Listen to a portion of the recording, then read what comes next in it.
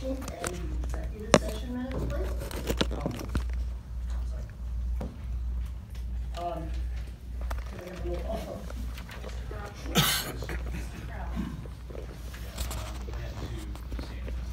Oh, that's right. Mr. Deloso?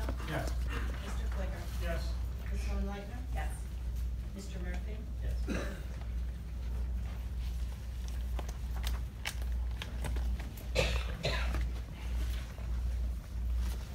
Before we get to our workshop, the first item on the agenda, just had a couple of things I wanted to address. I know this is kind of the end of the summer, but for us here on the Jersey Shore, we get our summer back, and maybe I'll finally get to the beach. I have been talking to a lot of friends and neighbors and listening to some of their concerns, and I just wanted to dispel some rumors. One rumor I hear is that there's an election in November. That one's true. That's true, yeah, it's really happening. But the business of the borough doesn't stop for that, and my term doesn't end until December 31st. One important issue is the decision of the Trenton Diocese of the Catholic Church to sell the Mother Teresa School property. And I know that's why many of you are here tonight. But before we move on to that, I want to go over some other older concerns and discuss what we as a council are doing to address them. A year ago, I formed the Traffic Safety and Parking Committee, which was charged with looking at potential solutions to ease the parking situation. And I thank Mr. Fisher for keeping our feet to the fire on all of these issues. One solution he suggested was to put 90-degree angle parking along Highlands Boulevard, which would increase the number of available parking spaces. But this requires a vacation of a paper street along West Mount Avenue from Hennessy Boulevard to West Minimine Creek in exchange for 2 adjacent lots to the west of this West Mount Avenue paper street, west to Highland Avenue. These are owned by KEP, Kessler Ellis Properties. On tonight's agenda, I am once again introducing an ordinance that would enable us to move forward with this process. Another concern that affects the highest number of residents is the conditions of our roads. Road resurfacing has begun on several streets, and we've been moving ahead with this as fast as possible within the limits of our budget. And that includes as many grants as we can apply for. Road work has begun on several streets, so you will see some detours as these projects continue.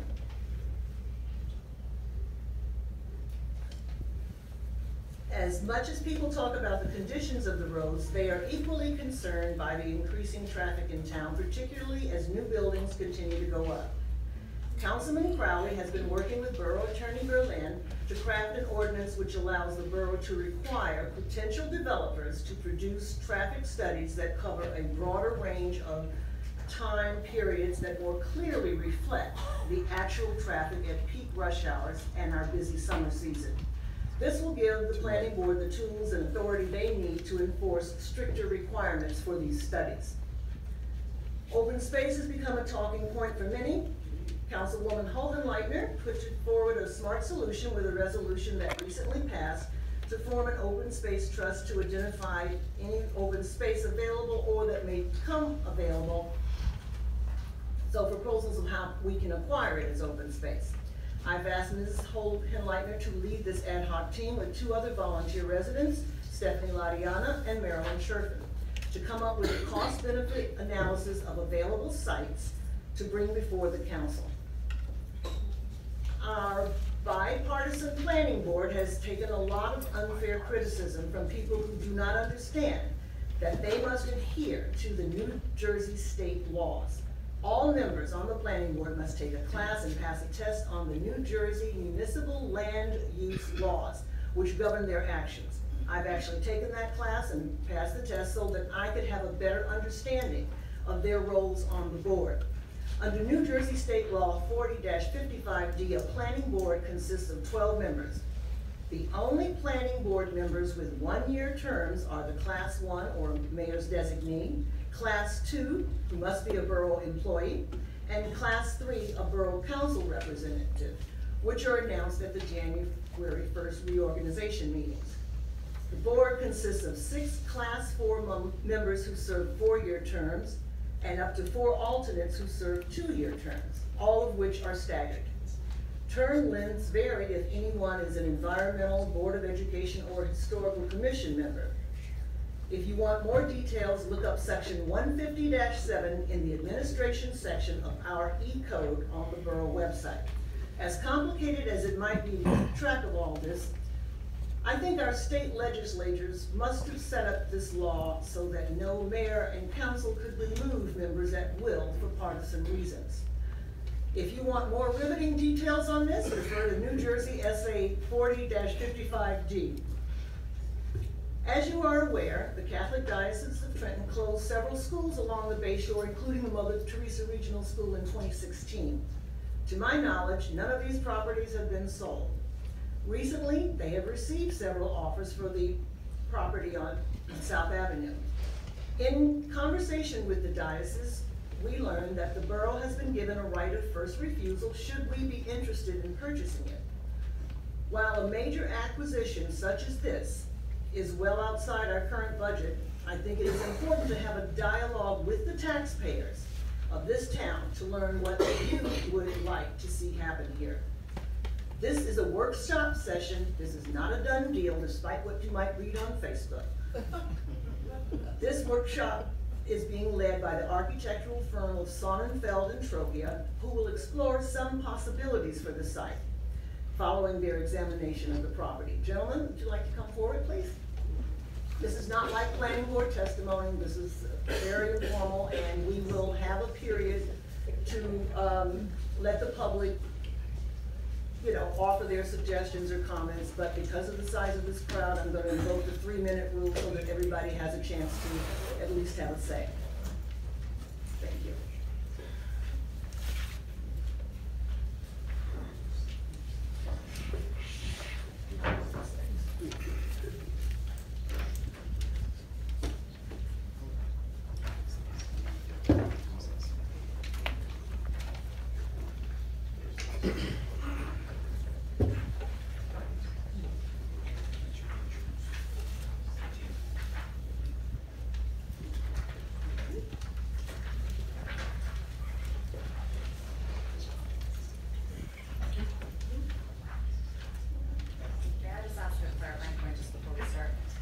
So we have 3 sheets here for the public to understand, and you have all 3 of these blown up for the public to see as well, correct? Yes. Yes. Okay, thank you. That's why we have to use this when they're facing out and one for us to see.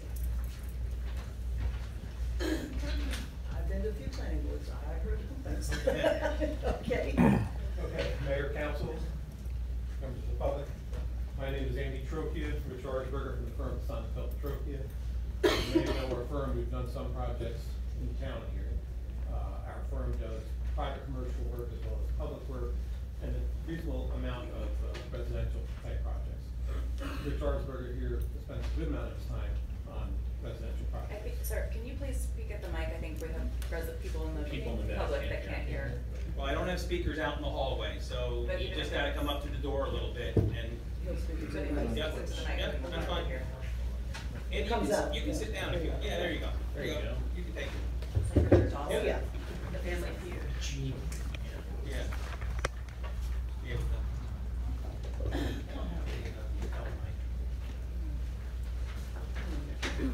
Okay, start from the beginning? Yeah. Okay. Andy Trocchia from the firm of Sonnenfeld and Trocchia Architects, Rich Arsberger from our firm. I was indicating that our firm does a lot of different types of work, private commercial work, public work, and a good amount of residential type projects. We've done projects here in Atlantic Highlands. We just received approval, project on West Lincoln. We have received approval and actually constructing, almost finished with the First Avenue project for Highlands, and the project on Lincoln across from the school for the Sabbats. So we have experience with the town, and we also have experience with residential construction. We were asked to investigate this property and look at a few different options. There's many different options. This is intended to start a conversation as to whether or not it is feasible for the public, the governing body, to pursue the properties. One of the options we studied was playfields. Another option was keeping the buildings there as they exist. And the third option was more or less looking at it kind of as maybe as a blank slate, but continuing to keep the Mother Teresa School in place. With that said, I think what we'll do is start with, Rich will start to present the different schemes.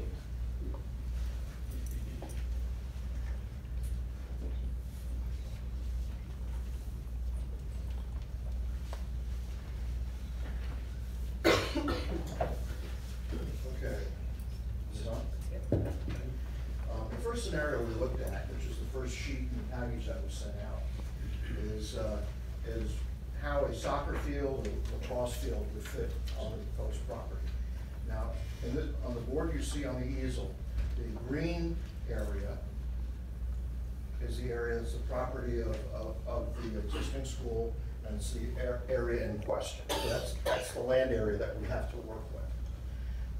The dark gray rectangle is the area of Mother Teresa School, and then this outline here is a small athletic building that's attached to it, as well as an entry foyer as well. That is not a part of the land in question. It's solely the school and the property behind the school, as well as the area where the thrift shop is currently located. The thrift shop in this particular layout is shown as a dotted rectangle. So what we did is we took a typical size soccer field, high school soccer field, and placed that on the site to see how it would fit. The soccer field itself is the interior dotted line, and then the exterior dotted line indicates a typical out-of-bounds area that you'd need for purposes of playing soccer. So basically the area needed for the field and the out-of-bounds area is delineated within this darker green rectangle. As a result, the thrift shop in this particular scheme would be eliminated, and as you can see from this diagram, the soccer field would encroach into areas which are beyond the scope of the land that we have available.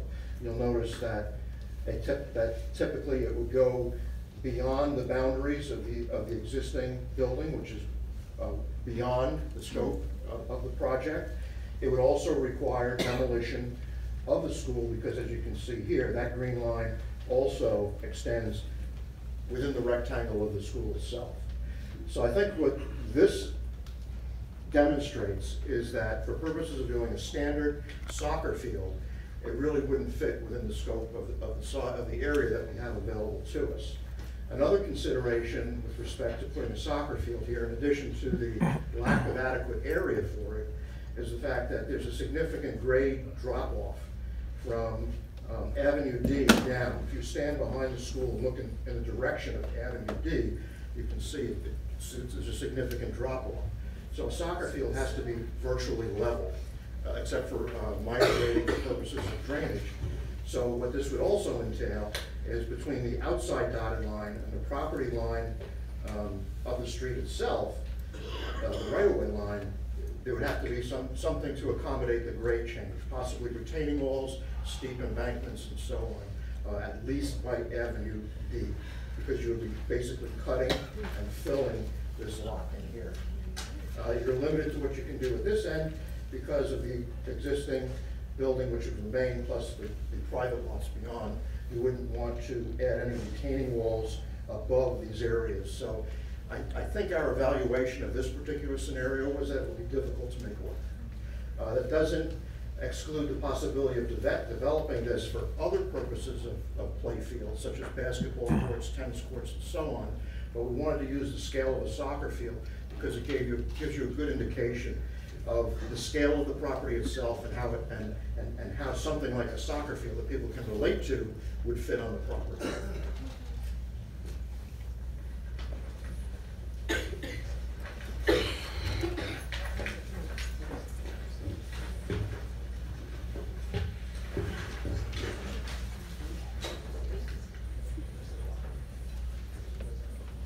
Okay, the second scenario that we looked at, which we called Scheme 2, which is the second page of the handout, went one step further. In this particular case, what we did is we took a look at what would happen if we adaptively reused or repurposed the existing school and subdivided the remaining parcel between the existing thrift shop to remain, parking area for use of the school, another parking area for the use of the thrift shop, as well as the balance of the property to be used for single-family lots in the event that it was a desire to develop further single-family detached lots. You'll notice that there's a slight size difference between the two, which are located at the western portion, northwestern portion of the site, and the four which go from those two lots out to Avenue D. The reason why there's a slight size difference is because the existing zoning requires minimum 75 by 100-foot lots.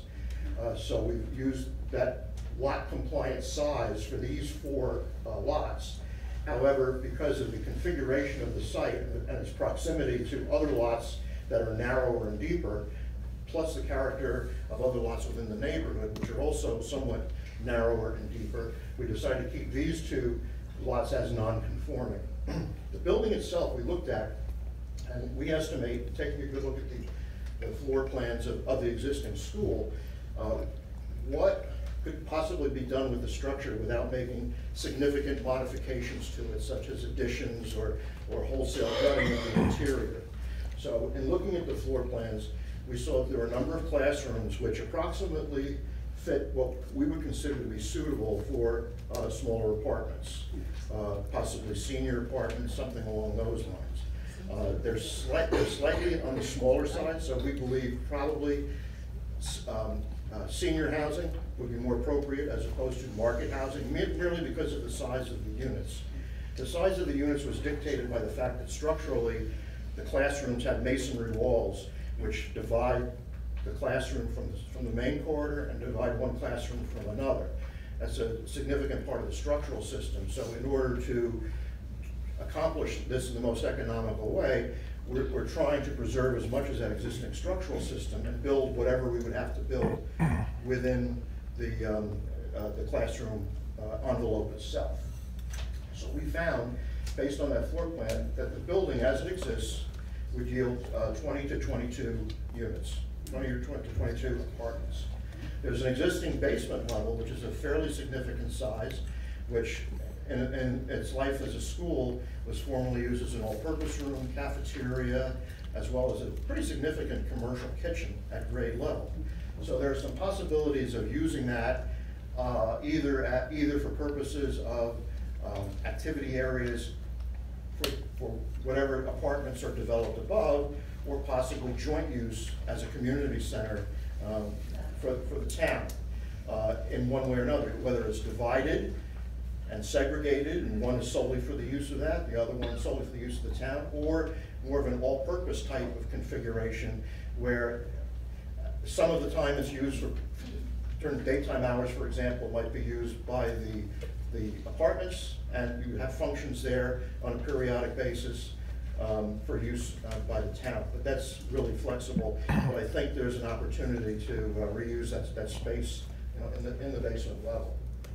The existing thrift shop over here, in this particular scheme, we maintain, we sized an appropriately sized lot around it, but if it's to be used as some sort of assembly or mercantile space, we wanted to provide some additional parking for its use, and that was located, you know, at the corner here. The balance of the parking, which is shown in the lighter gray, is primarily for the use of the school if it is repurposed as multifamily apartments.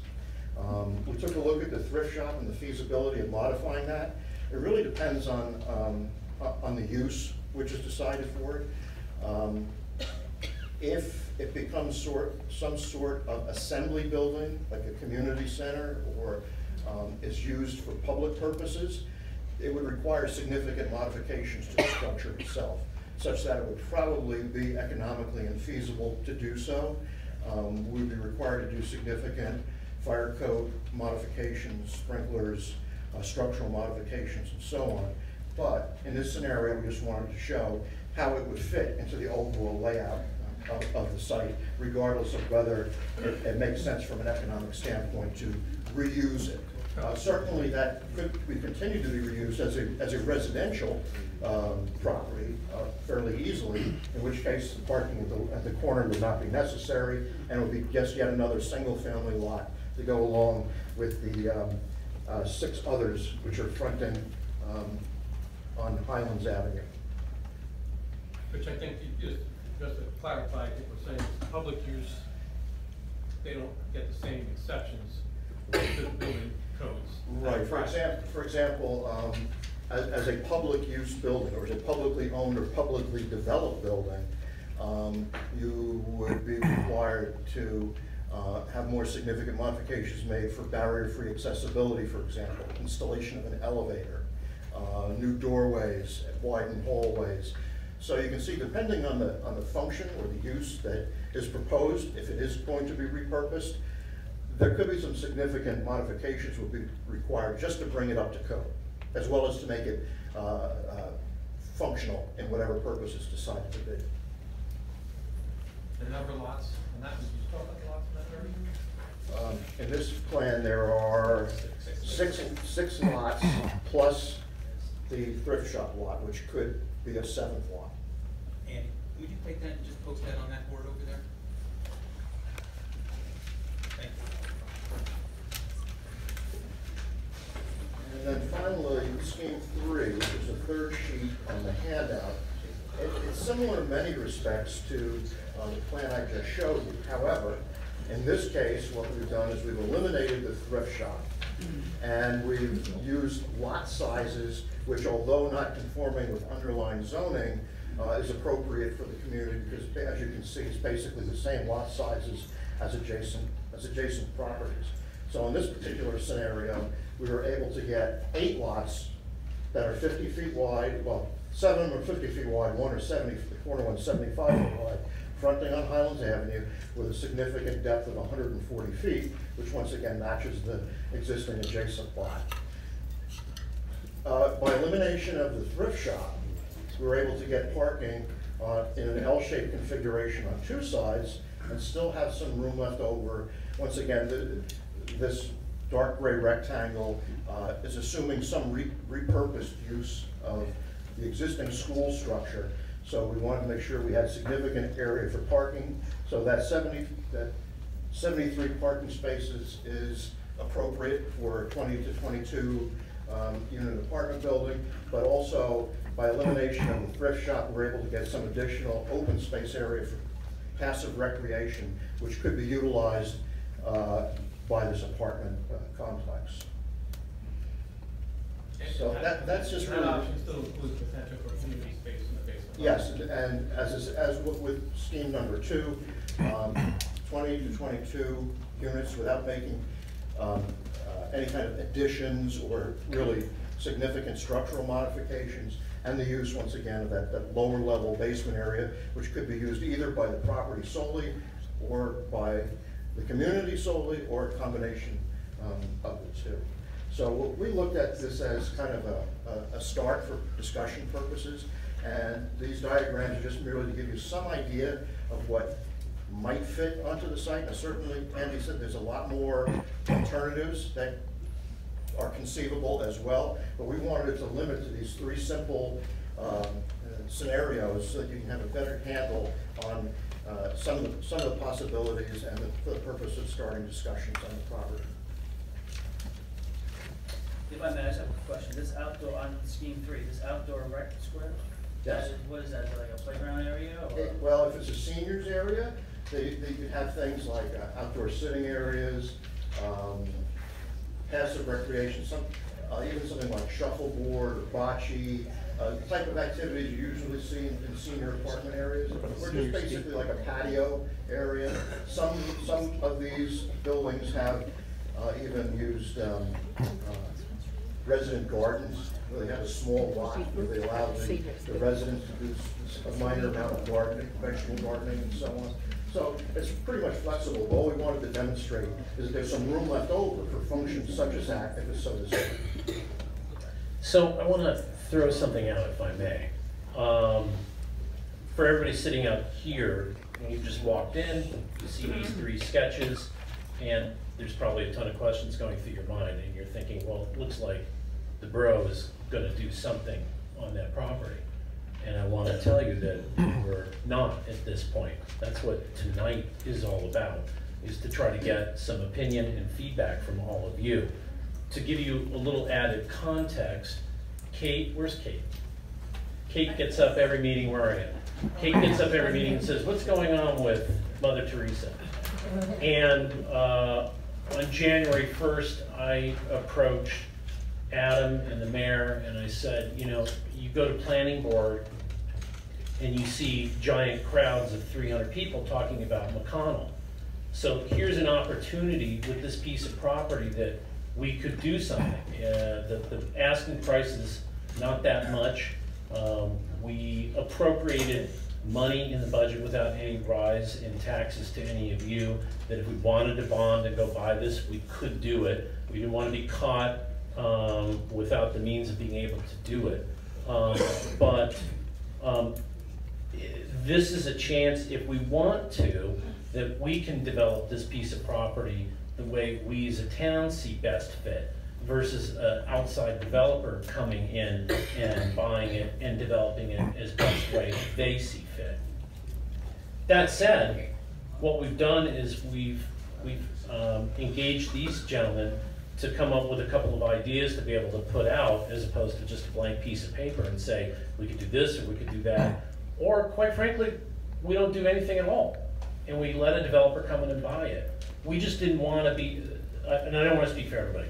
I'll say that Mr. Murphy and I seem to be on the same page, that we wanted to put this out to you, and I think that's fair of everybody here. Let the public decide. Do you want to do it or do you not want to do it? But here's a couple of ideas. You want to pass on it? Fine, we'll pass. We don't want anybody to come back later and go, boy, we had a chance to buy this piece of property at a song and subdivide it and put out a plan to developers and then say, this is how we as a town want to develop this. If you want to buy it, and then you can develop it for affordable senior housing if you want. Some people say that government isn't in the business of real estate. The largest holder of real estate in this town is government. So it's, again, there are a few options, by the way. We could use money from the state and county and just keep it open space, and it's just a park. Or we go bond, and we do maybe one of these plans or some other iteration of that. And so there are options, but again, we're not that deep into it, but we didn't want to have tonight with absolutely nothing really to talk about. This is just the starting point of conversation. And if at the end of the night, people are standing up saying, this is ridiculous, let's not do it, then that's fine. That's why we're here, we're listening to you guys. So I don't want anybody to think that we're like really, we've pulled the trigger. We're not. So I just wanted to give you guys some of that context. Okay. Mr. Collins, can we, I would like to open it up Yeah. with a 3-minute minimum so that everyone can at least have a chance to ask a question or weigh in on this.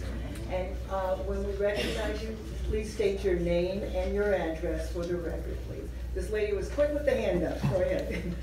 Hi, my name is Stacy Smith-Velez. My address is 129 Center Avenue. I grew up on West Highland across from, between Avenue C and Avenue D, so I'm right from that area, and I live right off of Avenue D. So I would be affected by the McConnell tract as well as this. My question is, first of all, these concepts, the 3 that you came up with when you said soccer field, we have a soccer field on Center Avenue. We also have Fireman's Field right there. So is that taken into consideration? Is that really an option? That's not a regulation high school soccer field. Right. That has come up before with people whose kids go to high school that they don't have a home field, so. Yeah, the that Center is an Avenue option. Park is not a full-size soccer field.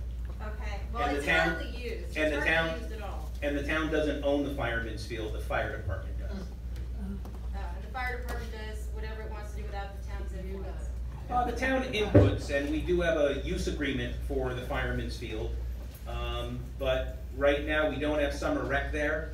We have it at Mother Teresa, and we do have our soccer program there. So that's the use that we get for that fee that we pay for the use agreement. Great, so you do have a soccer program at the Fireman's Field? Yes, ma'am. Okay, so, I mean, to my my understanding, and plus, I know Henry Hudson has a field there, that we don't need a soccer field on that property, first of all.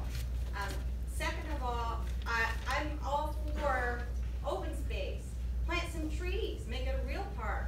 I don't mind the idea of changing the building into senior housing. Sounds like you're suggesting assisted living. There's already a huge blacktop there, parking lot space. Can we maintain the thrift shop as a thrift shop? I'm saying, I know you said it has to be brought up to code in order for it to be essentially a legit public space. I mean, if it stays or goes, it doesn't matter to me that much. But I don't want to see more development there. And I don't think that any of these options where you're making most of it a flat field or a parking lot or anything else is going to be helpful. And as far as Avenue D traffic already, it's insane. And that should have been the first road that's addressed as far as repairs. And it's going to be the last as far as I can see. No, ma'am, that's not true. That's on the list for spring paving. That sounds like the last, because right now, I'll tell you something, 2 months ago, South Avenue, which the mayor lives on, was paved between Avenue D and Avenue A, okay? That road didn't even have the repair road, but now it's nice and fresh and clean. Meanwhile, Avenue D that takes most of the traffic hasn't been touched. Excuse me, right now, the comments are just about your opinions for this, this piece of land, if you don't mind. Right, So well, thank you, no, thank you very much for The your road comments. use Yeah. applies to that, thank you. No, And no. if I may, these were just some ideas. Ideas. You said there were many different ideas. I'm actually curious why these were the ones selected, if there were so many options. Right. Especially when it seems like the last two, scheme 2 and 3 seem kind of similar. Yeah. A lot similar. Yeah, our charge was not to go too far. What we were looking to do, one of the suggestions that was offered in our initial meeting is use it for recreation. Well, what type of recreation? Well, there was talk about, from some people, that wanted to have a play field there, like a soccer field. So we wanted to at least address that concern by laying out what the scale of a soccer field would be. It's not that we're proposing that's an ideal solution for it. We just wanted to demonstrate what it would entail. Likewise, the other two plans we did are pretty minimal plans in that the existing structure of the school is maintained. There is adequate off-street parking to be able to support that structure or any adaptive reuse of that structure. And then the balance of the site, we're subdivided into lots which are consistent with what you would see, in the surrounding neighborhood. But certainly there are myriad other possibilities, depending probably on the outcome of the discussion that we have tonight. Okay, can we get back to the members of the audience here? And again, state your name and address. Mayor, I don't know if you can see this woman over here had her hand up very first, and I'm advocating for her because the light is blocked. The light is blocked. Yes, ma'am. Beth Chandler, 66 South Avenue. What about a public swimming pool that can be converted to an ice rink in the winter? Yeah. And trees and a general park atmosphere. Some kind of recreational amenities we lack right now. Okay. I was looking at this. Hi, Suzanne Oh, Caffrey. no, I'm sorry, I I was before Dick. You all have a chance to get I have one question, Sure. one suggestion. I want to know what the cost of this whole project might be. Good question, absolutely. Well, Ms. Caffrey, just put on the record your address, please. Number 8, 6th Avenue, Anacondas. Thank you. So, the price has not been negotiated. We don't know. The property is not actually listed on the market right now, so it would be a negotiation, and that's really what the governing body is struggling with in executive session, so not prepared to divulge that.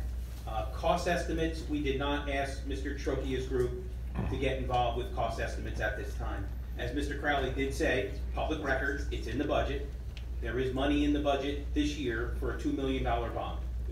Okay. And that's down payment. That's a public record. That's already in the budget. All right, my second comment. Can I add on to that though? That we would not be developing it. We would subdivide and sell to a developer, and then they, Right, if you wanted a that's- pool, then they would be installing the pool as part of, I if there was a think senior the housing. concept of using the building that I helped pay for many, many years ago, makes me thrilled that you would even consider senior housing. This town needs it, and there are many of us who have been in this town eons, and including dead. And I think that's a wonderful idea. Well, I think that's what this is all about. Yeah, this is what There we are wanna needs hear, in yeah. town, and this is an opportunity to see if you can Okay, satisfy. can we just keep going with the public, please? Mr. Stratton. Former mayor, get a little perspective. 10 Ocean Boulevard. Sue brought up the one question that I had as a total cost, because Mr. Crowley alluded to what's been put aside in the budget. I think whatever happens, nothing should be done without a referendum of the whole town. Let the taxpayers make that decision after you get all of your plans together. Because it's going to be a costly project, no matter what you do. And also the senior, there's a great waiting list for our present senior citizen building. And anything can be done to push this school into a senior would be great. Okay, someone else? Yes, ma'am. Ann Forbes, is there a time frame for the decision that we have before they open it up to somebody else to purchase it? So we have a right of first refusal, October 1st, but we can ask for a 30-day extension. Okay, so something has to be decided quickly. And is it possible to do a partial purchase? That's not for Ann. Yeah, no. Anything's possible. Yeah, We that's just why haven't- I'm entertaining ideas. We just haven't gotten there yet. So you mean like Half or whatever. buy half of it and let the guys decide to sell the other half to someone? Oh, thank you. Yes, ma'am. And Millie, 106 3rd Avenue. I'm a little confused. John, you said that if the town bought it, we would then, let's say it was made into a senior center. We would not, the town would not do that renovation and, okay. We haven't So, decided on anything yet. I'm Nothing has sorry. been decided. Nothing's been decided. Oh, no, That's one- I'm just curious. I know you don't have any figures written in stone, but what the cost of that building being made into living space would be. You know, are we talking about $1 million? Are we talking? Well, like Councilman Delosa just said, nothing's been decided, and that's absolutely true. But the likelihood, if I'm gonna spitball, Right. I would say the idea is that we would take everybody's ideas, put something together, just for the sake of conversation, say it's open space, but on most of it, and half of it, we take the school and we develop that for affordable senior housing. That would go, that'd be an RFP, a request for a proposal to a developer to buy that off of us then. And then they would bear the cost of renovating that building, not us. Mr. Tropy, I'm gonna put you on the spot. Price per square foot for a commercial type of building like that, in a renovation to senior housing, ballpark? I'm gonna regret this. I think, as we indicated earlier, we walked through the building and the bones are very good. It's in very good shape. But I still have to think that should probably in the $150 to $200 square foot range to renovate. Thank you. And how many square feet? Yeah, remember, 40,000. yeah. 40,000. Remember converting a school building to residential. You're extending plumbing lines, new HVAC, new interior partitions. So right now you have basically a classroom envelope, which is a big empty space. So that's going to have to be reconfigured into multiple rooms, bathrooms, kitchen. So there's a significant amount of work, even if you attempt to maintain the existing structure as it is to the greatest extent possible. We also haven't done any environmental investigations. Now, Which would be required by our joint insurance fund insurance group. We would have to do a major environmental there. I'm sorry, go back. which we could also make Okay, it. could we let as many people talk as possible in the public? Mr. Sherman, yes. Mike Triffin, 55 Avenue D. I live directly across from the thrift shop. I see one other possibility with that property, aside from, if the first option were exercised, okay, the school would be demolished, am I correct? The school would be demolished? If it was desired to have a full-size high school soccer field there, as you can see from the diagram, you have to demolish the thrift shop. You'd even have to go beyond the bounds of the land that's available. However, there are other uses that are park-like uses and so on. As I said, basketball courts, tennis courts. So that was going to be my next question. That seems like that's a good option for me, because I live across the street from a park. Do you think, does anybody think that the renovation and use of the senior housing would sustain the cost of purchasing the property? Which is probably why you have other options like housing and so on, you know? Well, certainly in the schemes where we've had single-family lots, the revenue that would be gained by selling those lots off could pay for some of the improvements that you make, for example, modifying the school building, new paved areas and so on. So it's all a trade-off. So would there be a possibility of having the school retrofitted for senior housing, okay? And partial part of the property put in, units being put in there, maybe one or two. You know, it all depends on where the revenue is going to, how much revenue you're going to get, right? Right. Okay.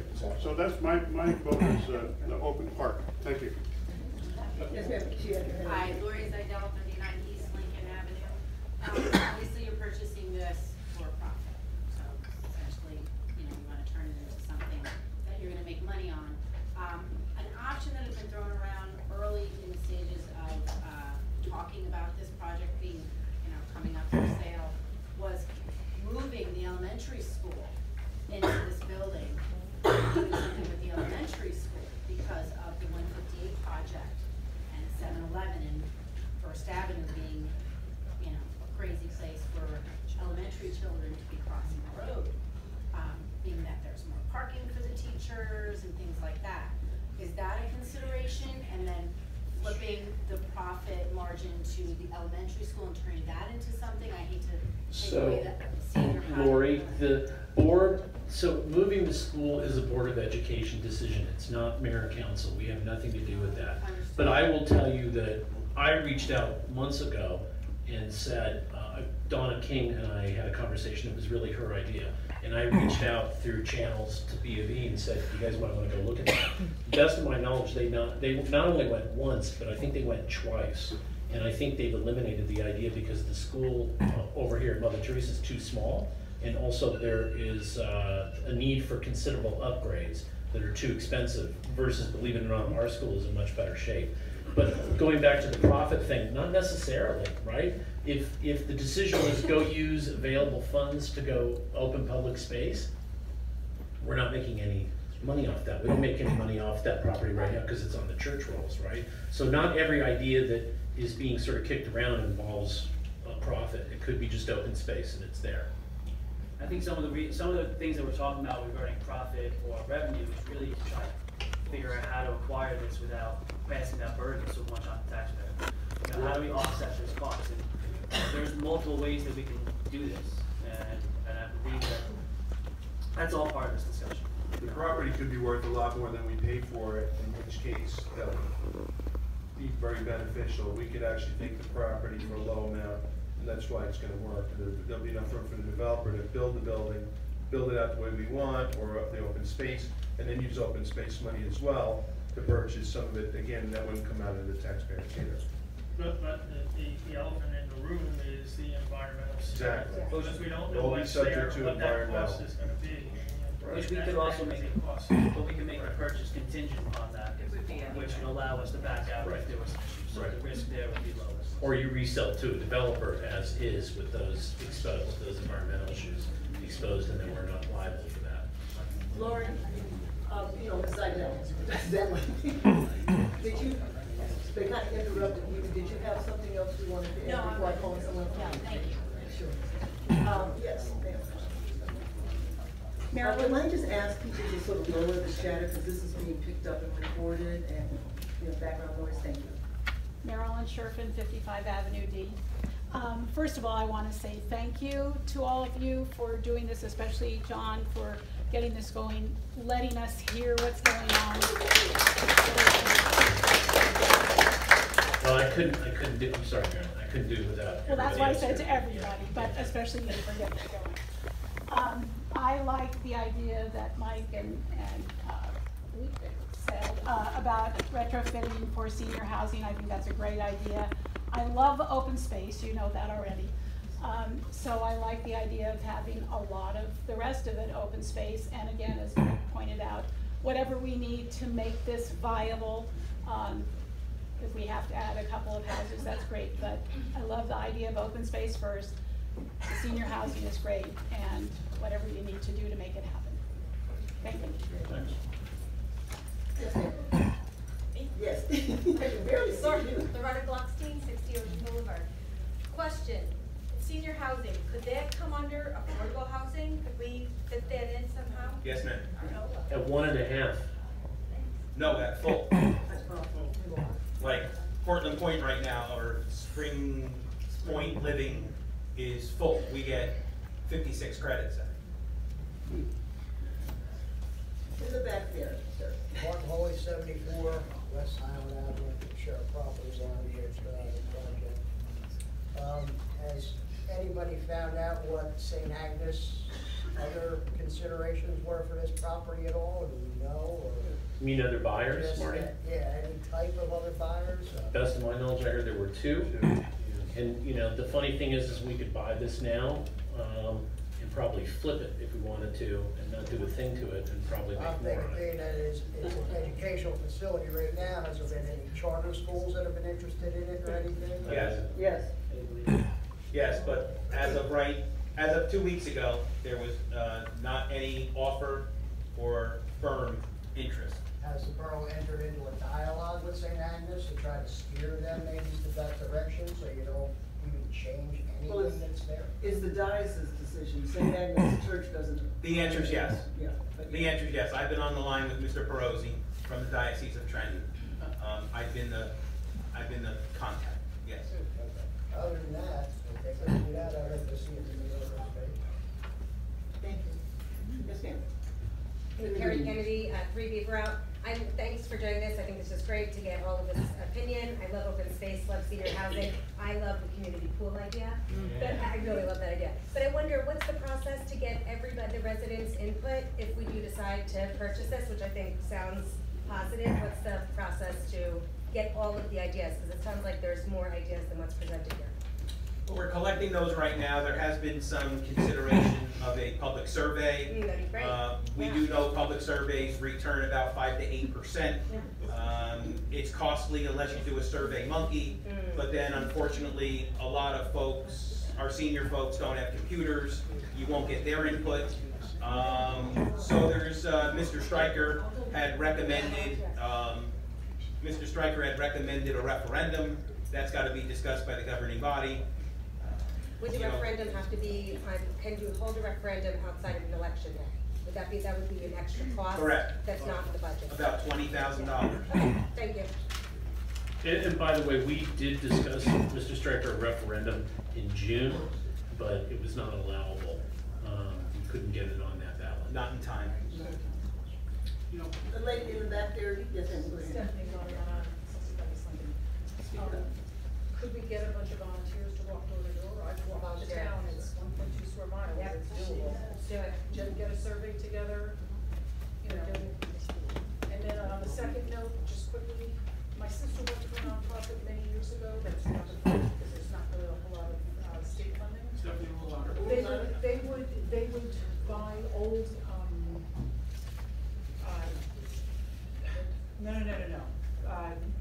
comments, and they converted them into senior housing.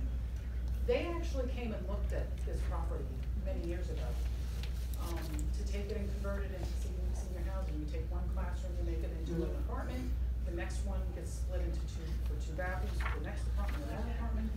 And, you know, it's doable. It's just, I don't know what kind of funding is out there. I think that's a really good thing, especially as the town is getting more expensive to live in, and people are aging, and they wanna stay in Atlantic Highlands, but they can't necessarily afford the houses and the houses. There are several developers that do have an interest, I won't name them, but, for housing and retrofit. So, the senior housing thing seems to be a big hit with some of the people, contractors, builders out there. And it seems like a big enough space you could do that and some open space. But I'd be willing to walk the survey around town. Me too. That's it. Thank you. Yes, ma'am. Yeah, Norma Trini, 30 Washington Avenue. I just want to remind people that senior housing does not have to be low-income housing. It can be like Seabrook. And Seabrook is beautiful, and you buy them, and then you pay a monthly fee. And that could bring in quite a bit of money to this town. And could also be the seniors who want to live in Atlantic Highlands, because I wouldn't be able to live in a low-income place in Atlantic Highlands.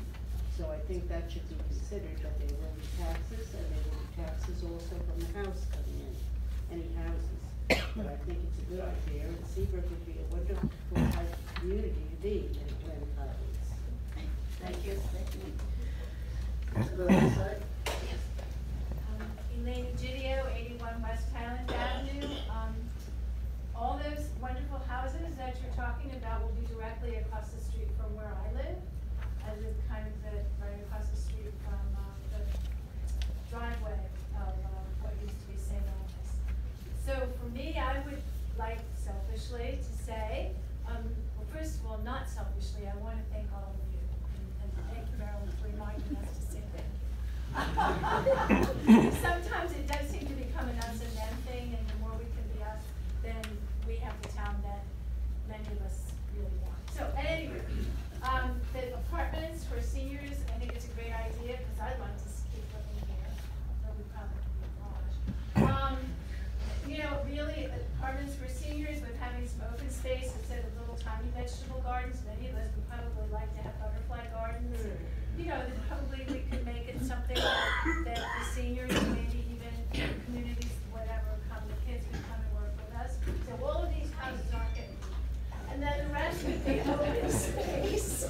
And you say passive, I mean, I don't know, maybe there's some place to play sports, maybe an outdoor fire, I don't know. That, you know, with a place to have parties and so I'll help you design it if you want. But please, could we not have those houses? I'm sorry, I just. Well, I think one of the reasons why we're talking about this, right, is because when you think about what could happen and the fact of how densely populated the state is, and what most towns are doing proactively and forward-thinking towns to try and prevent this, you could very well fit anywhere from 15 to 20 townhouses per acre. And so we're talking potentially 45, 50 new townhouses. So that's why this discussion's happening, is to see if there's something better. Thank you. The other thing though, I do, what I was thinking when you were saying that some charter schools were looking at that, the only problem is if they moved into there, then if it was to go back up for sale, would the town be getting this right of first refusal? I'm fine with having a school there. There was always a school. You know, 10 o'clock recess, 1 o'clock recess. That was great. You know, right? You know? And yeah, exactly. You're laughing. Right. You're laughing. But at any rate, please no houses. If you need it to be a school, still that's great. If we want it to be, you know, senior housing, that's probably great. And then the rest to be open space and let's have fun. That's the town part. Thank you. Yes. Mark Weimer, 34 East Lincoln Avenue. I was wondering why the gym and the basketball court is not, if they're selling all that property, why wouldn't they include that? Because that's under a deed restriction by the Hess company. Mr. and Mrs. Hess donated and built that property. So They built the building. They built the building. Property. But the building They own is the under, property? no, the building is under a deed restriction, so it has to stay within the church. Oh, okay. The parish center. If you approach them, they may consider pulling that deed restriction if the town buys it. No, they can't. I've already discussed that. They will not. They won't? They will not. We can use it, but we have a use agreement with them, but they will not lift the deed restriction. I just think about if anybody's ever played basketball, or seen a rec basketball game, that little gym, we definitely use that gym as for recreation sports and stuff if we were able to do so. Okay, I've recognized, this, yes. Sarah Weimer, 34 East Lincoln Avenue. I have a question. Is the thrift shop considered a historic structure? Oh, what, I'm sorry? A historic structure? Historic. No, it's not. It's not on the national, the only national historic registered building in Atlantic Highlands is the Strauss House Museum. And the second question, or option, I guess, obviously there's a big concern here with the senior housing. If you were to use the existing structure as senior housing, could you make a duplicate building the same size instead of all those houses to increase the occupancy? What do you mean? Where all these houses are? Oh, okay. You just put another building there with. Put it on Highland Avenue. Yeah, so then you would double your occupancy for senior housing.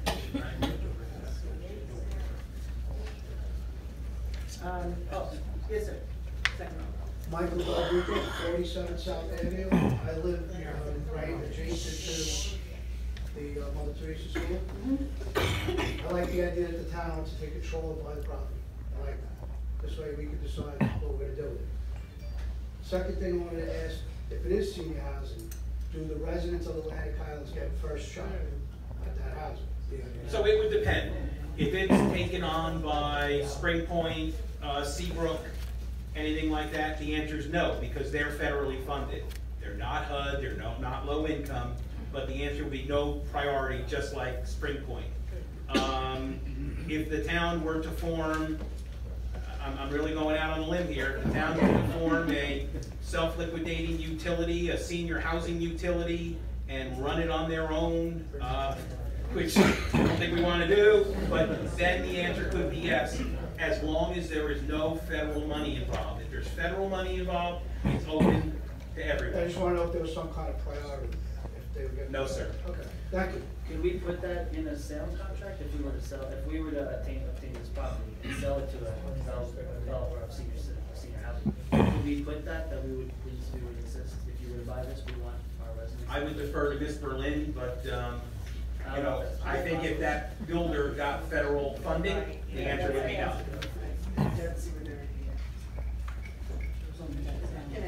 Okay, yes, sir, you in front of. Well, case 24 Avenue. If this was converted to senior housing, if the builder comes in and buys that, with the rest of the property, he's gonna wanna build more. Is there a thought of putting a restriction on how many units could be put there? That's a nice big piece of property. They're not gonna wanna just resurrect that one building and leave the rest empty. Well, that's where the price comes in play. I mean, right now, the developers that wanted to buy it wanted to pay a lot more than we're potentially able to acquire for. So if that's the case, and we really wanted to maintain that, we put some deed restrictions in it, and, you know, we could. But we'd also have the option of maybe selling it to them at a reduced price in return, if that was really a problem. Or, you know, it just depends on who wants to do it. Yes, the lady standing down there. Hi, this is Sassy, 33 South Ave. Thank you, Mr. Murphy, for bringing up the fact that we're all afraid that they're gonna cram 40-something, 50 townhouses down our throat on that property. I have no problem with just continuing the grid of the property lines and putting up whatever 12 houses. I don't understand how there's 8 lots there, because if I position myself on that street, across the street from that length of property, there's maybe about 5 houses. So what are the size of the lots? I apologize, I've got 10 minutes late. What's the width? I believe the existing underlying zoning requires a minimum 75-foot lot width and a minimum depth. My lot is up, well, not deeper, but. A lot of the lots in that area are non-conforming to existing zoning. They predate the I zoning. was saying, so 75 is conforming. 75 is conforming, although like I said, So 75 majority will meet that. 75 is still kind of like narrow, I mean, our house is narrow and long. We're trying to cram in a driveway, so I'm hoping, the only problem is we have probably already got off-street parking, that with 75 give enough room for these houses that are huge houses that will build for driveways. But my point is if we bought the property, and you're gonna put 75 by 100 lots, I've never, even the whole entire property being built with houses would be wonderful. But why don't we get some sort of grant out there as we developed and became the sheep and make it a whole entire green acreage, like greenhouses, alternative, just. To give you an idea of lot size, if you call it lot size, I mean, these are 50 feet by 140, which approximate the size of many of the lots in the neighborhood. 50 feet wide? Pardon me? 50 feet, That's what that's most a of lot. them I mean, you can see that these lots here, plus some across the street, are likewise the same size. 50 The feet small zoning, for new homes. the zoning is that lot size that conforms with zoning. If you look at the 4 wider lots at the top there, that's consistent with what zoning requires today. So, in other words, if you don't want variances, that's the minimum size lot. If you're looking to vary from what the current zoning requires and do something more consistent with what you find in the area, then you can go as narrow as you want.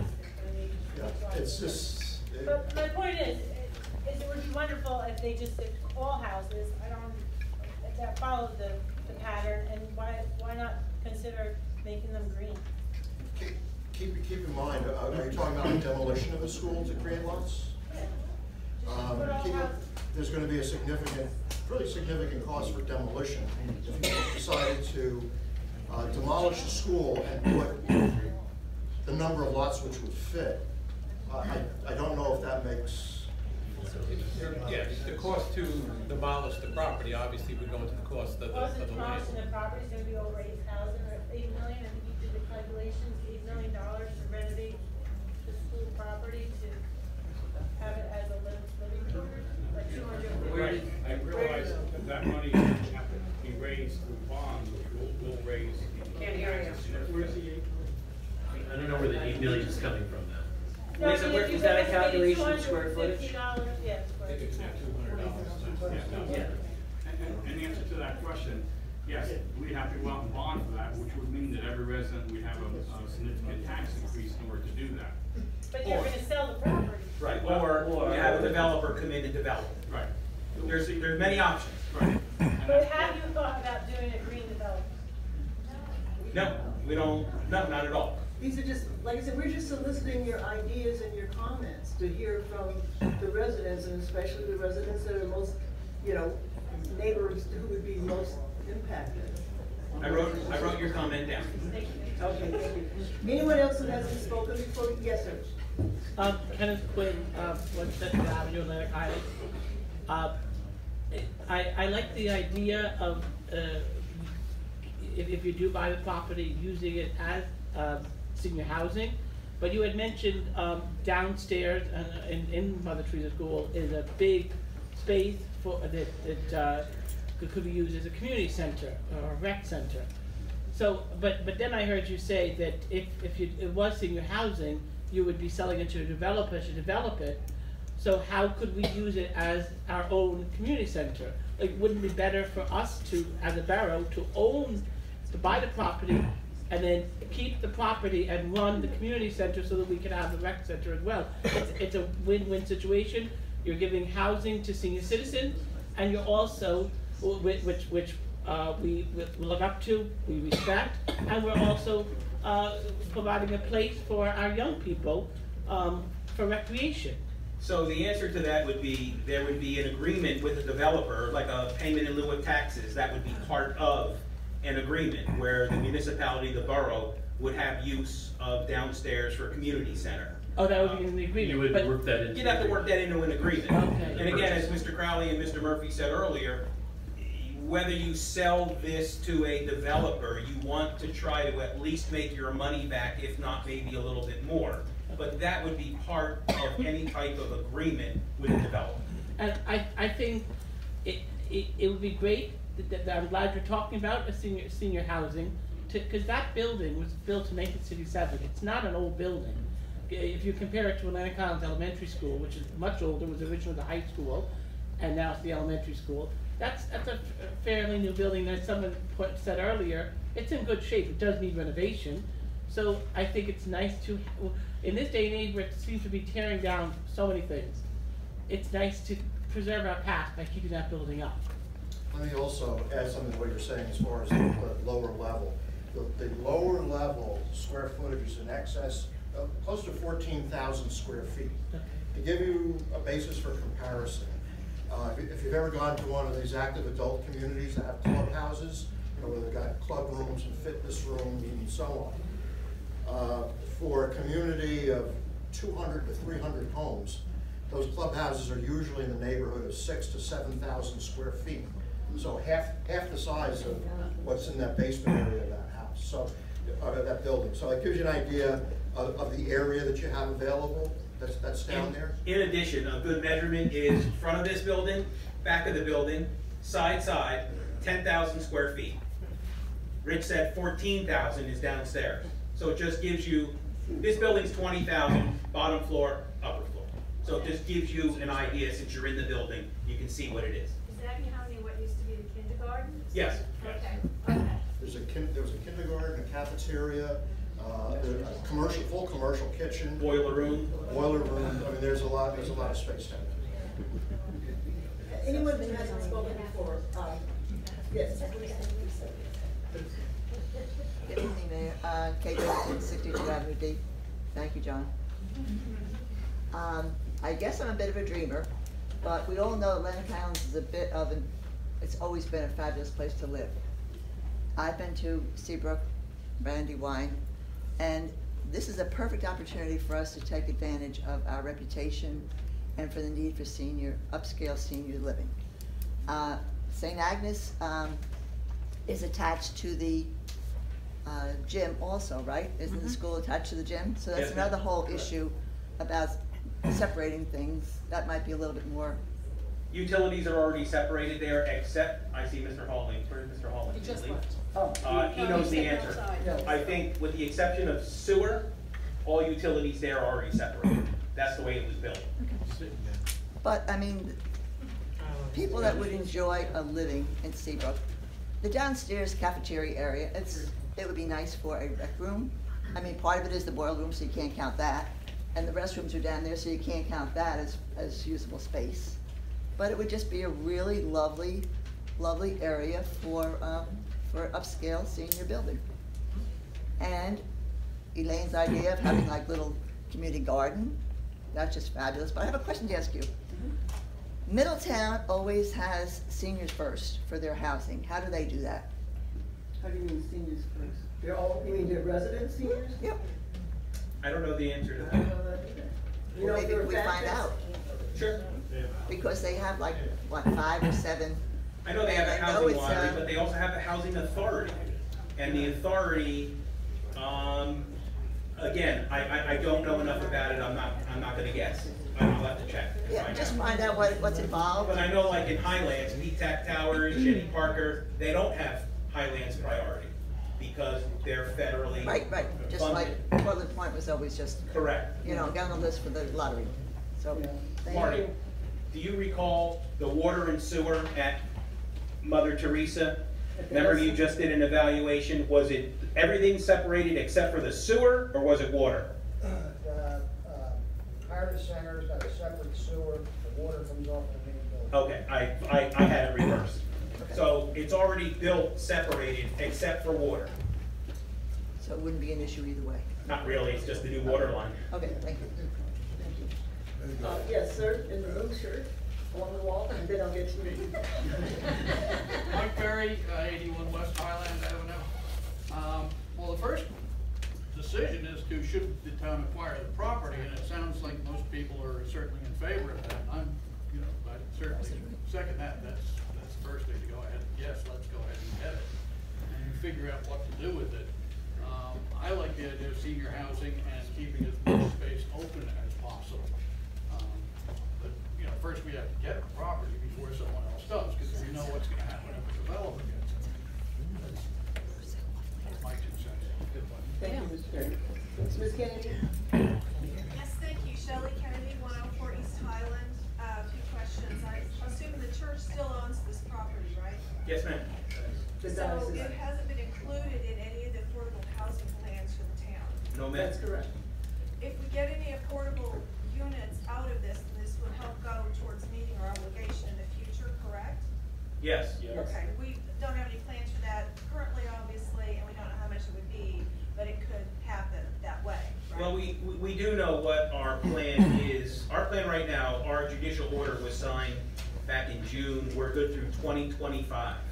We do have 256 rehabilitation units to go through. I forget what our unmet need is, but this would count towards future affordable housing But obligations. was this property included in that plan? No, No, ma'am. it was not available. I just wanted to make sure. About the survey, I'll volunteer to walk surveys around too, it's a great idea. Also, please utilize the robocalls to people to remind them to do this, and I think you could still put a questionnaire or survey monkey on the town website, because even if you get duplicate input for people, sometimes people, if you go around with a written comment sheet, people say, oh, well, I forgot to put this down, and the survey monkey type arrangement would give them a chance to put additional input in.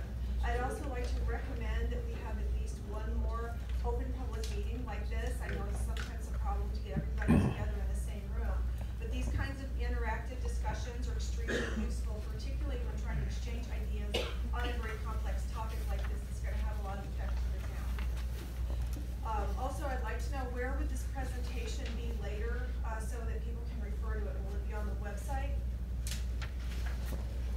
It is definitely on the recorded minutes. We know we have issues with the recorded minutes. You have to go through Internet Explorer in order to listen to them. These plans that were handed out right here, these will be on the website. The pictorial plans? Yes, ma'am. Okay, thank you. I don't have a written presentation from Andy or Rich, but these plans will be on there with a little synopsis. Okay, and just one more.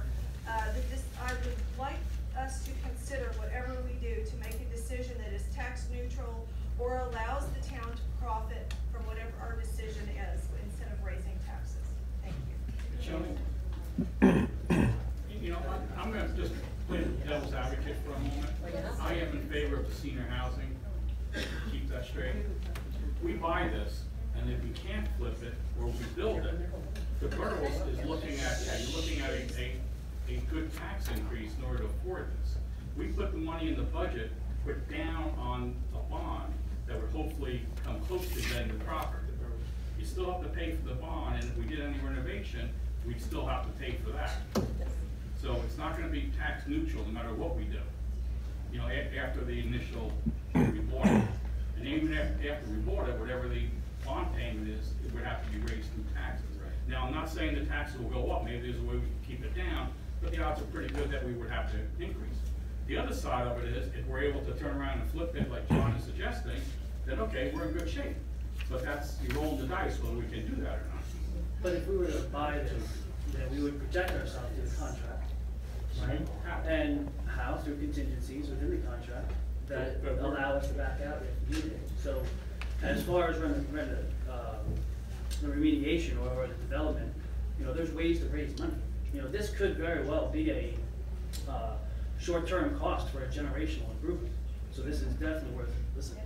I agree, it's worth listening. And to add on, Jim, to what you're saying is, let's just say that we walk out of here a month from now in another open session, and the consensus is that, yes, let's move forward with it, but let's develop the school as senior affordable housing on the one side of the property, and on the other side of the property, we want to keep that open public space.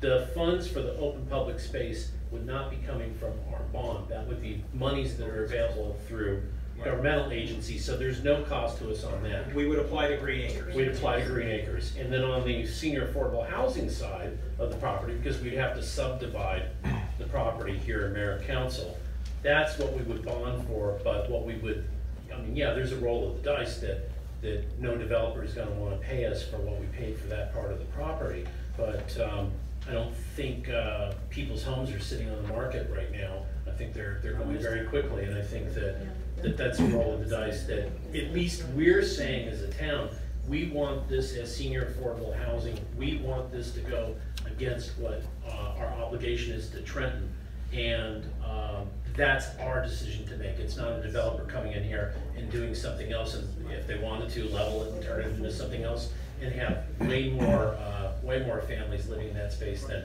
we want.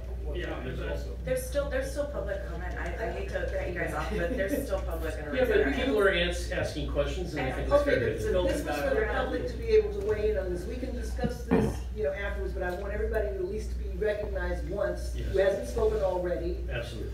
You in the blue shirt there,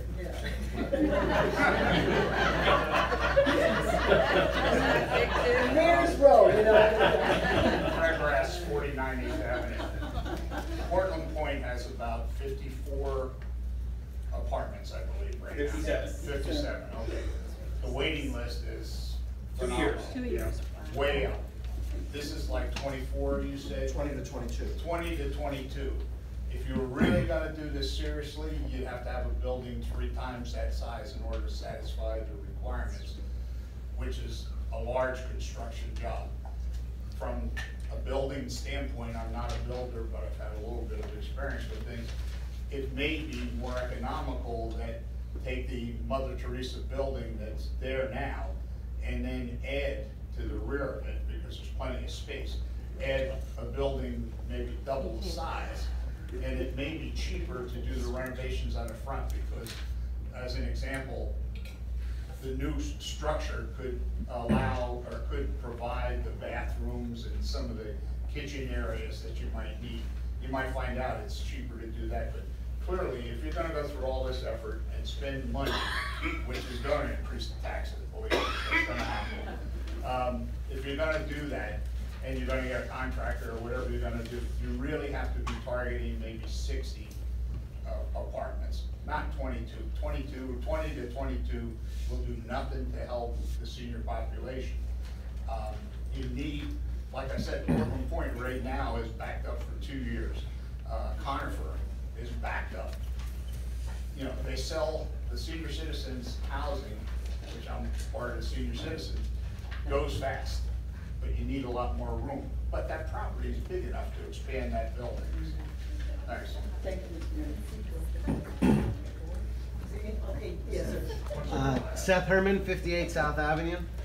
First of all, thank you, Mayor and Council, for being forward thinking enough to give us the opportunity to even approach this, as opposed to just letting somebody swoop in and just let it happen without even any sort of consideration. And thank you for allowing us, the public, to have a voice. So I live directly across the street. I have kind of 2 things. So one, this is very specific, but I want to throw it out there now just because sometimes people say this is a preliminary plan and all of a sudden it's happening. I'm noticing that not here, I mean in general. The entrance, I'm looking at the entrance to Scheme 2 and also on our Scheme 3 and Scheme 2. That's almost right on the corner of South Avenue. That street is on an angle, and in order to make that turn and then turn into that driveway, I think that would be a very difficult maneuver. I think you might want to consider leaving the entrance where it is, the current entrance, or put it on maybe a bigger entrance on Avenue D, maybe that could go both ways. We were advised that it was undesirable to have driveway entrances off of Avenue D. So that's why we placed it in that location, because the way the existing building is located, the only place for access would have been close to the corner. If you keep the existing building, there's no place you can get out back to parking. The building basically is a barrier. I agree, and I appreciate that, but I'm also advising you otherwise. No, I mean, I realize that's my selfish opinion, but having lived across the street from the school and watching people try to pull in and drop their kids off, that corner, when there's traffic, gets congested all the time because people can't make the turn. It's a very tight radius. It really is. On another note, is it Mr. Barry? I think, pardon? Mentioned the idea of actually getting the property first and then deciding what to do with it, giving time restraints and things like that. That may be a good idea, considering there are so many possibilities of what to do with this land. We may just want to decide tax burden, et cetera, referendum, however, survey, et cetera, et cetera. Do we get the land at all first? Do we even make this attempt and then really sit down as a town and figure out what exactly to do with it? Thank you, that's it. Okay, I will recognize anyone who has been spoken. Yes, Yep. Mr. Snedeker? Tucker Snedeker, 57 Avenue C. I'm going to keep it short and also pleasant. Why is that so funny? I want to thank everybody up here for being proactive and also listening to the citizens. And I think if we do more of this, there's going to be a lot more happy people at these meetings in the future. So thank you to Mr. Crowley and Mr. Murphy and everybody up here for being proactive on this one. I think you can see the reaction here. Everybody appreciates it, and I certainly do as well. Thank you.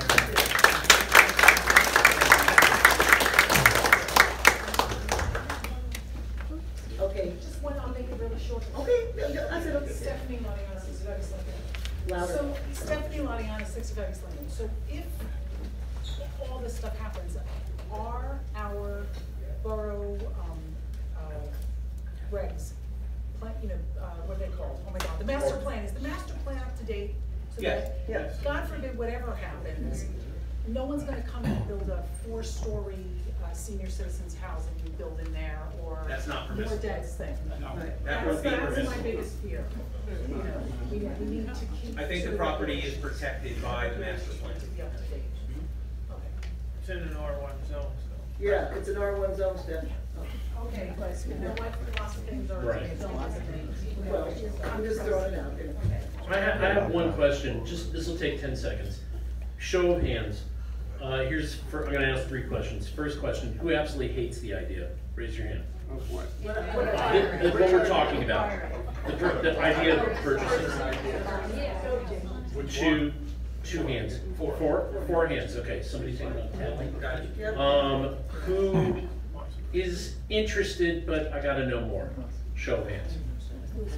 Keep them on. Who's interested in the idea, but I need to hear more information? We all. Well, hang on, one last question. Okay, all right, fair enough. Who's door number 1, door number 2, door number 3? Last question, who really likes the idea on the face of it? Purchasing. We decide what we want. Keep your hands up. Keep your hands At up. any cost though, I mean, I guess that's my question is we are, I love, put your hands down because I'm gonna say things. I don't mean that in a bossy way, I mean it in a, I've been quiet because I wanted to hear from the public. I've met with residents in the community. I've talked to pretty much, well, everybody I know in this room I've talked to about this. So what I need to know as I'm talking for the 4,300 and deciding for the 4,300 is, are we saying at any cost? Because I think everybody's interested, but we're not limiting what the cost would be to the residents, and I think that changes those questions a little bit, and I don't disagree with anything that anyone has said this evening, but that's, to me, I need to hear more from the public about up to what cost. Right. Because we haven't presented you with any numbers. And so we're excited about the possibility, but to me, sustainability and protecting the future, like Jim said, like to me, what James said is really important. So that's when I react to that, that's where I'm at.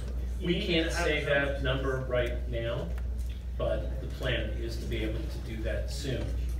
And know that at this current time, we have set aside what I believe to be the appropriate amount of money to be able to make that purchase if the town wants to do it. No, we put The bond. we put the deposit down in order to go out to get it. Correct. So in order to The bond would raise the taxes. In order to bond, you have to put down 5%.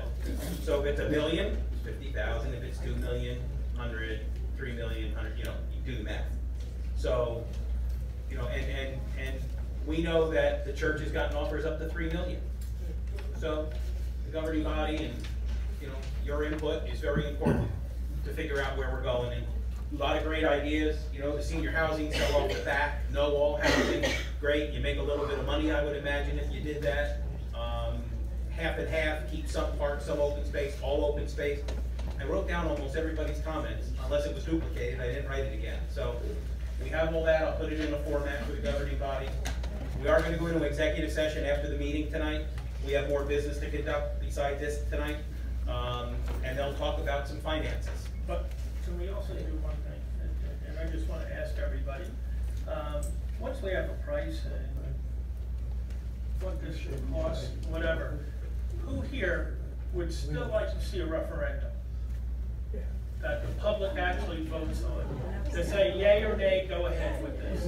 Do you guys want that authority to tell us what to do? Okay, but here's the problem. Here's the problem. The problem is that if you do a referendum is time. You don't have enough time to put this on a ballot for the November election. And if you don't have it, it can only go on at certain times of the year. So now you're going into 2020, and I don't think the diocese is gonna hold this piece of property for the municipality into 2020. So your referendum, I think the Survey Monkey, Shelley, Stephanie, Carrie, to walk door to door and collect and gather and put together, I think that, I think that's probably the way to go. A referendum is just gonna take you time. And unfortunately, I know it's a big decision and it's a lot of money, but you don't have the time. Okay, Ms. Clayton was raising her hand, but I couldn't see before, so. Your name and address, please, I'm sorry. Beth Chandler, 66 South Ave. Thank you. The question of at what cost is, there's, two sides to it. The dollar cost, or the impact costs of if it goes to a developer and it's riddled with mansions and there's traffic galore and they're ugly.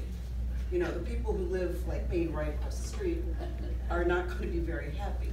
And not that everybody's trying to make me happy, but I would like to analyze the at what cost one against the other. Yeah, thank you. Right, but I think this is part, I think with any decision, you do a cost versus benefit analysis. And once we get that cost and we compare it to the benefits that we're discussing here, it's easier to make that decision. As far as the objective behind getting your opinion, the referendum would be great, but as I'm stating, that may not be as feasible as we would all like. So, we're having this meeting, maybe another meeting, and just walking around. We want to make this our best effort to get the entire 4300's point of view. Just understand our options, our ability to do all of that the way you want to. I think we're all really in agreement here that the quality of life of the residents, the people next to any new developments is priority, because we've had enough issues with that. Yes. We're very, very aware of that, and that's a main priority for everybody. Thank you. Thank you. Okay, person who hasn't spoken before, could I just have that, and there's two of you in the back, so would the lady like to go first? Lynn? Lynn Hawley, 74 West Highland Avenue. Again, my property cuts right into Mother Teresa property, so I would be directly affected with anything that's done. With anything that's been said, I'm kind of open to everything. Although I'm being selfish and I don't want to look out my dining room window and see the house next to me. So I'd like you, to just keep that in mind, but I understand that,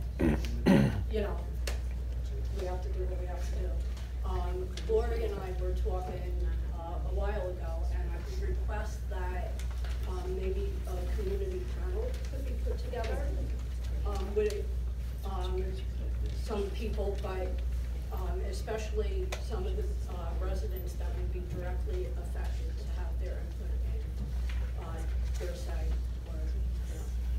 or what would be done. I was just a neighbor. I believe that was a makeup meeting. Mrs. Wigginton, Mrs. Griffin, I think Lori went, and a few of her other neighbors. So, and that wasn't an appointed advisory committee. That's something we should do. That's a great idea. Yes, this gentleman in the black. At 119 Center Avenue. Why this sudden sense of urgency though? The school's been closed for 3 years. I'm hearing all this talk about flipping it, that we're gonna make more money on it.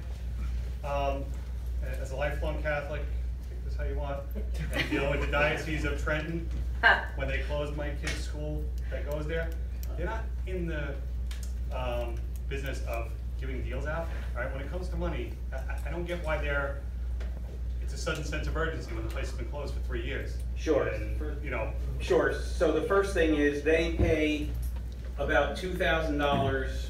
Don't hold me to it. That's what I hear a month for electric, gas, heat. They still have to air condition certain parts of the project, and fire alarm management, because you have to do that. They want out.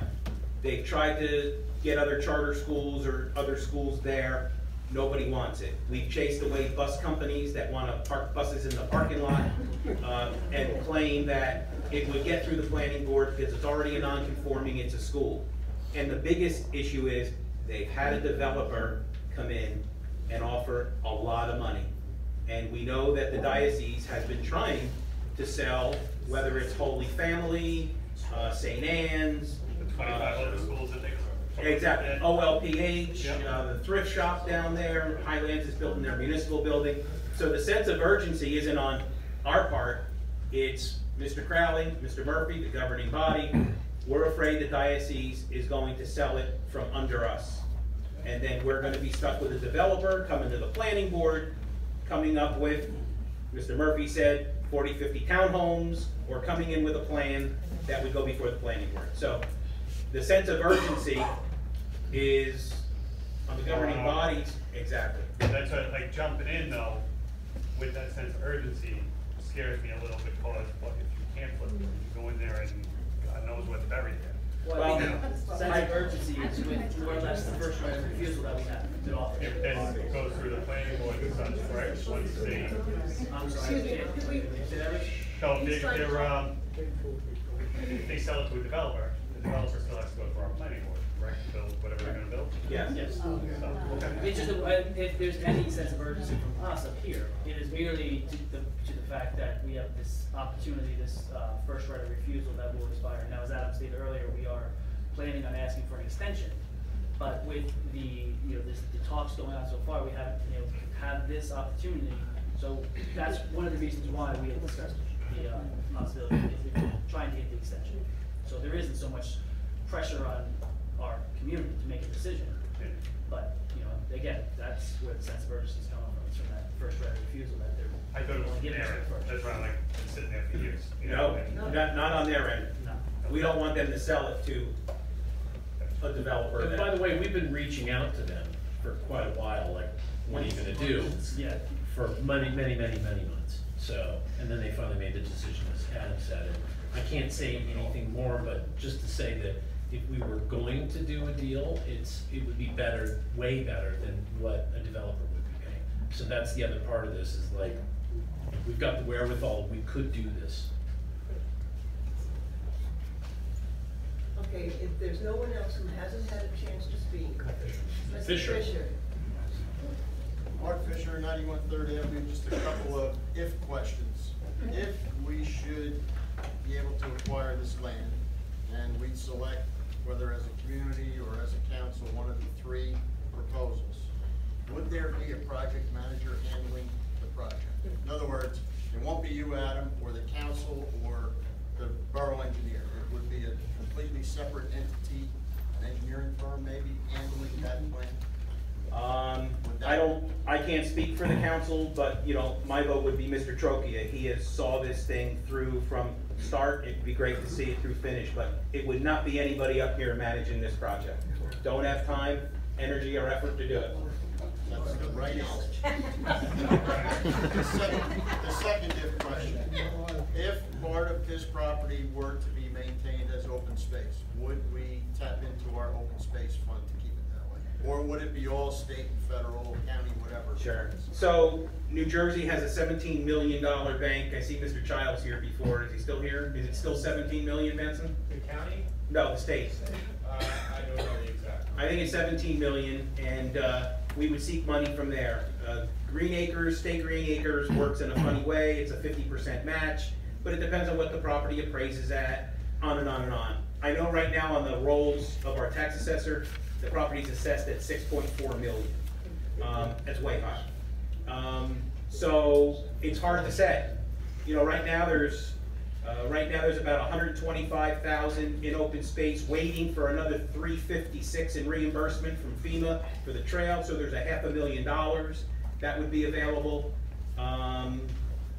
If we didn't have to tap into our open space, that's what I would prefer. And it depends on the appraisal and the commitment from the State Green Acres. call it, the FEMA payback Yeah. into the existing fund. Right. When is that expected? Or- Well, we did a request for reimbursement, RFR, back in January of 18. That's FEMA. We, any day now, we're waiting. I used to say that we have a half a million, but we really don't. We do, well, we do, it's obligated. So, I mean, do we have a $500,000 in cash in our bank account? No. But the money from FEMA that's obligated, it's as good as cash. Yes. You just can't get it. Not yet. It's almost good as credit. It's almost as good as credit.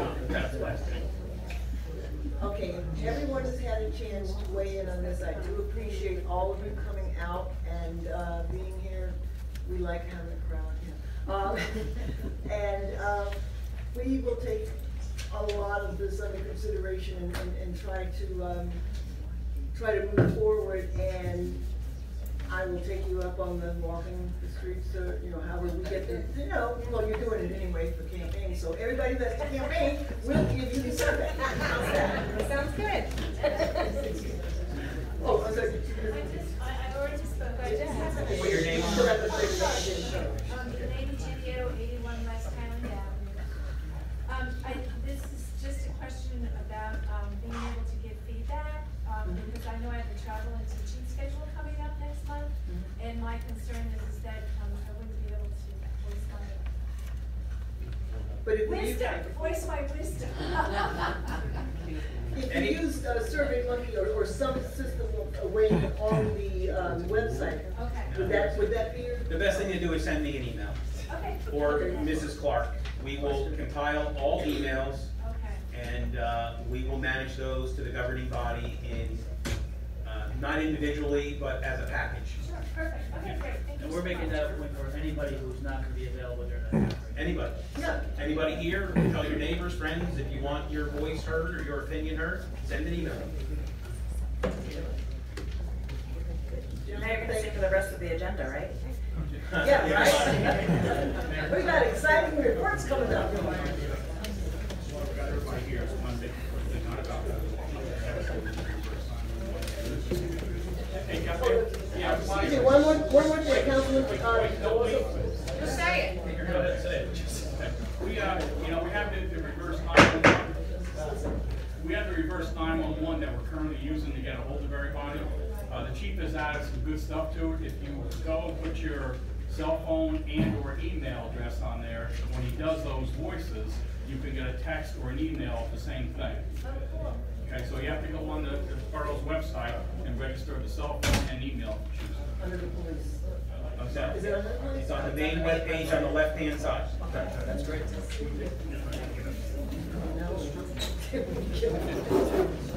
Rich, thanks. Thank you. Thank you, everyone.